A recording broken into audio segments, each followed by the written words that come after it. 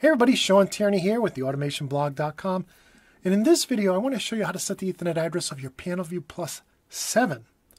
Now the first thing you need to do is get to the configuration menu of the PanelView Plus, which we talked about in a previous video. From there, you want to select Terminal Settings. Then select Networks and Communications and select Enter. Then select Network Connections and select Enter. Then select Network Adapters and Enter. And then select AB Built-in Ethernet Controller. And then select IP address. Now here, you need to, at a minimum, put in an IP address and subnet mask that is compatible with the network the devices that the PanelView Plus are going to talk to are on. So if your PLC and other devices are on a particular subnet, your PanelView will need to be on that same subnet to talk to them.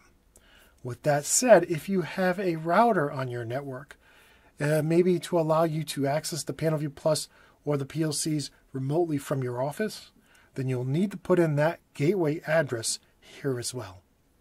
Now with that said, you'll also notice the MAC ID is listed here for reference purposes, and it's always good to know what that is. That's the MAC address of the PanelView Plus 7 itself. And with that said, when you're done here, you can click on OK, but you will get a pop-up. And this pop-up says that you either need to cycle power or reboot the PanelView Plus 7 for this new address to take effect. So with that said, go ahead and click OK on that, and then click on Close 4 times. And then from here, you can click on Reset to reboot the PanelView Plus 7 so that your new Ethernet address will be active. And now I have a question for you. Did you find this video helpful?